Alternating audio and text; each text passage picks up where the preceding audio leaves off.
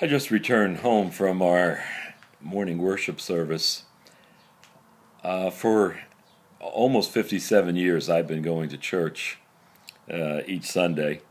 Of course, the last 30 years, I guess now, more like 35 years now, I've gone because I'm the pastor of the church. But I saw this morning one of the reasons that we need the church.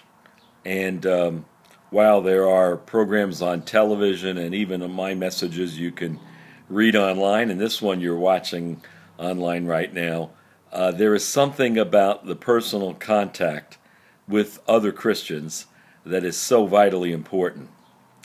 I watched today as people shared their concerns.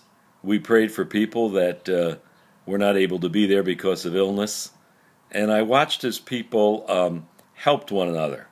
And even today, in the few minutes afterwards, during the fellowship time, people being concerned about one another, bearing one another's burdens.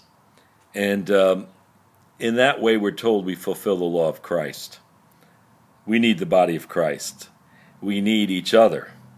And there's something that watching something on television or listening to it on a podcast or even like this, watching it online, doesn't quite cut the mustard, so to speak, in what the fellowship of the body believers does.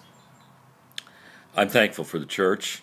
With all of its faults, as E. Stanley Jones says, it's still the best serving organization in the world. So get into it and serve.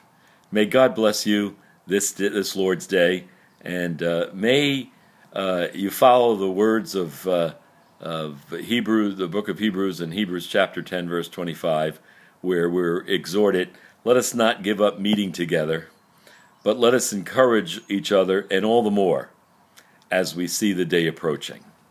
God bless you.